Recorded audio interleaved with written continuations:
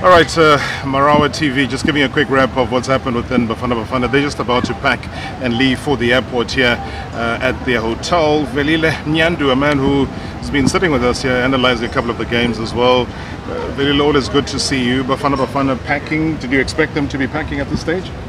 Yeah, Rob, after the performance that we saw against Nigeria, not really what we expected, especially coming from the game against Egypt. Against a Nigerian team that looked refreshed after those changes that were made by Coach Benadro, especially looking at the boy like Chukwueze.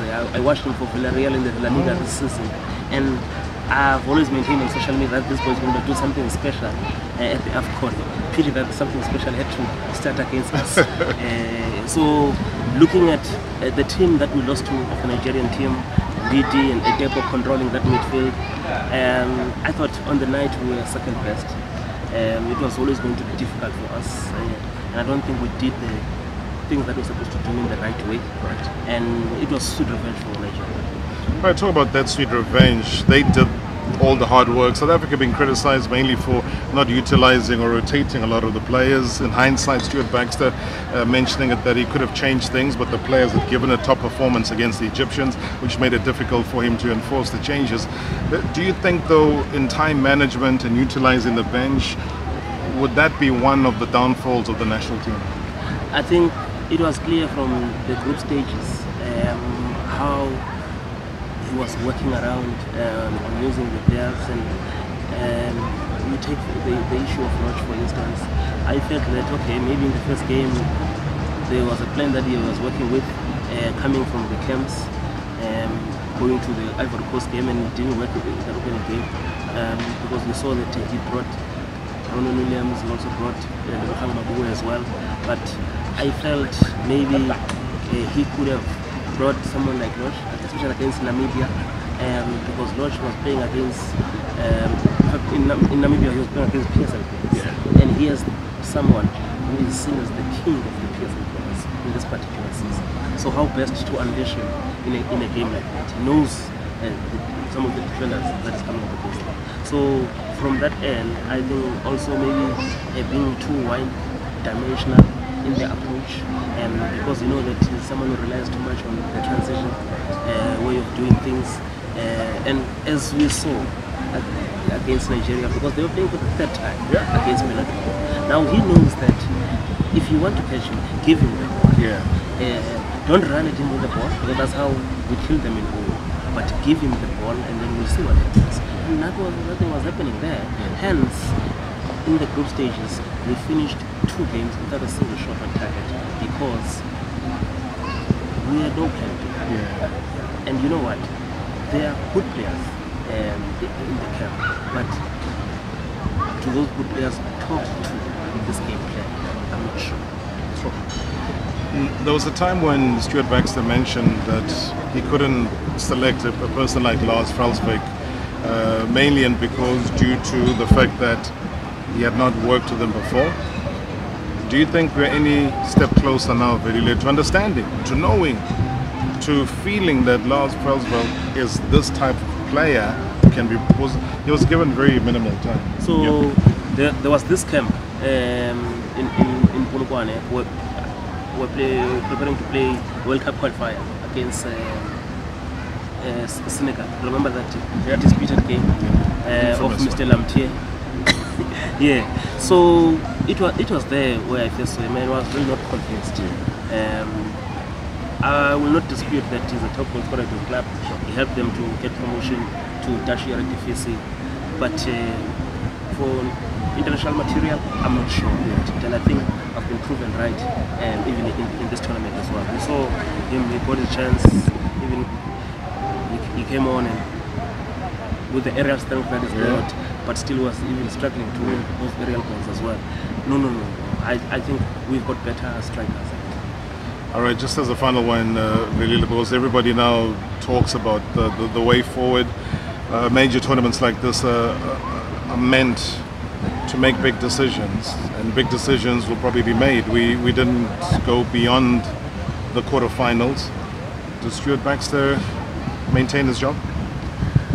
if you look at what has been happening with other countries that have departed this tournament, and this is not even to talk about teams that have performed badly or teams that are out early, but if someone like Haverenat, with everything that is achieved, his future is not set in Morocco.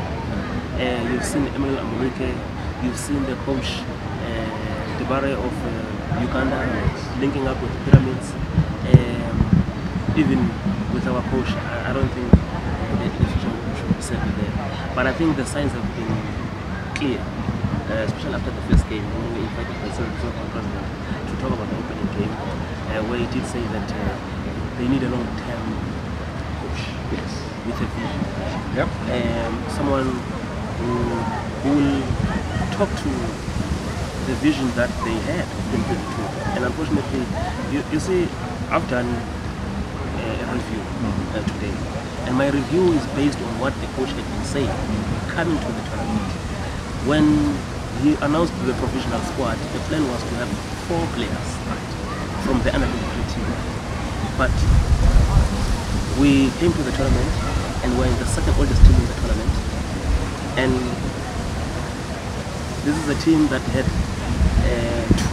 World Cup two under-20 World Cup squads in the last 4 years. Olympic squad. Chikweze, who scored and got the Man of the Match award against us, played against our team in 2015 at under-17 and went to the under-17 World Cup, where we also had the same against us at this Afcon. The Mali team that was at this Afcon, when they played in the under-20 earlier this year, they brought some players from the under-20. So he's clearly shown that he's not a long-term coach. Yes, we will give the coach credit for our first win in 19 years in the knockout stages, and also for taking us here. But when we talk long-term, I don't think he fits it. And I think also from his side as well, it's been clear that he doesn't see himself here in the long run. There's been talk of China. The Kaizer Chiefs chapter was also never closed. So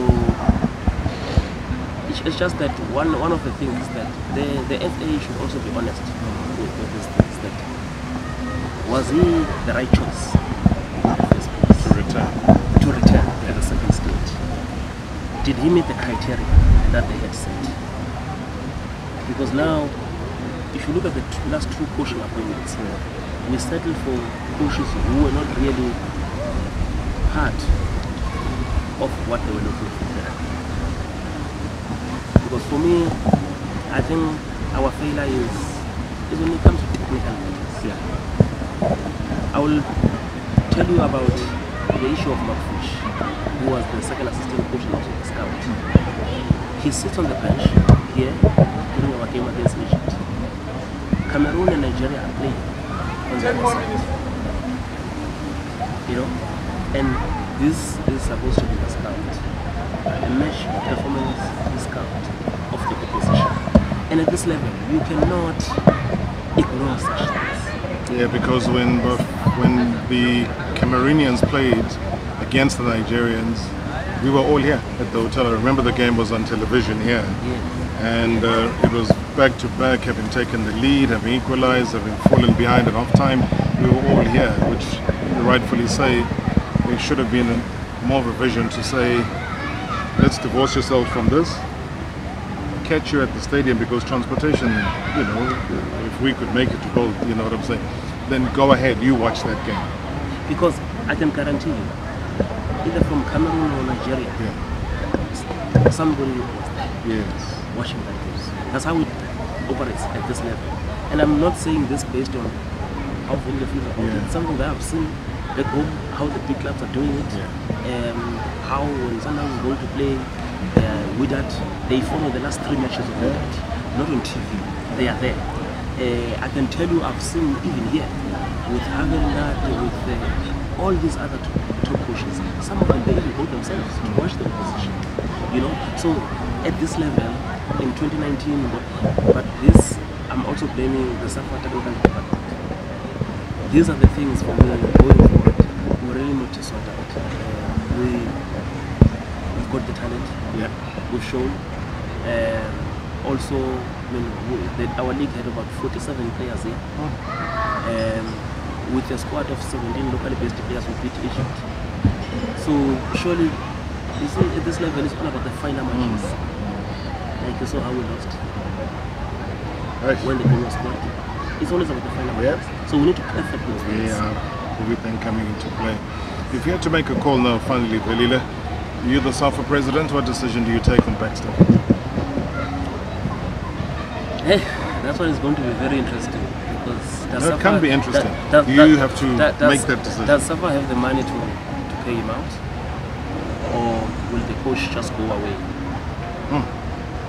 So those are the decisions, I think. So the tactics are still in force, even in the office. Yes, but when we appoint a coach, we need to appoint the right coach. Who would be the right coach? Give it some thought. Let the SAFA technical department handle it, but the right way this time. All right. He'll be with us up until the end of the tournament, so maybe he might have his thoughts about that when we get to that stage. I'll give him a bit of time to ponder about it. You never know, in the next 48 hours could be crucial for South Africa's future, the technical team, the coaching staff. There's the president, you can answer it. The president is here. Okay. We'll get Danny Jordan to come and chat to us. He's creeping up here behind us. We might have answers. Stick around, MarawaTV.